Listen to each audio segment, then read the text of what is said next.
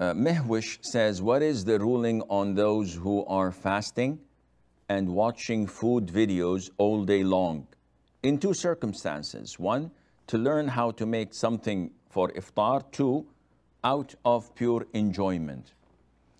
Now, this doesn't affect your fasting per se, because if you know the things that nullify your fasting, then anything else does not. So watching videos of preparing food or even of people eating doesn't have any impact on your fasting. However, these programs that are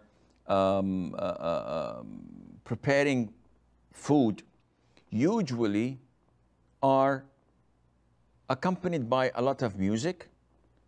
There is a lot of free mixing.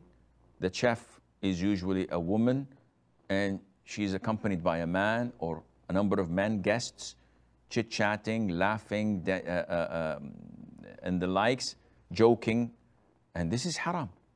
So for you, whether you're fasting or not, this is not permissible for you to watch.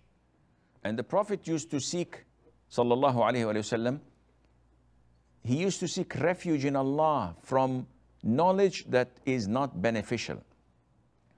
This knowledge you're watching while fasting, where you're supposed to be lowering your gaze and not engaging in something that is wasting your time, this knowledge is not essential. It's not medicine, it's not engineering, it's not something that would give you money.